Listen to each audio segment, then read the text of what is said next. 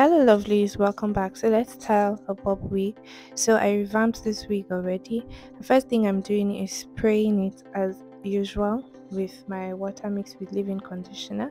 Then I parted it into smaller sections, and then I took each I went weft by weft and straightened it out first. So this is the proper way to straighten your wig.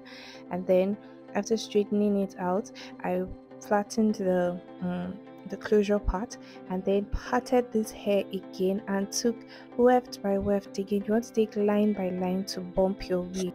So try to maintain like 45 degrees angle away from the cap, and then keep your hand very tight and rotate your hand as you go down, and that is how you achieve the perfect bump, guys. Thank you for watching. I hope this was helpful. See you in my next video. Bye.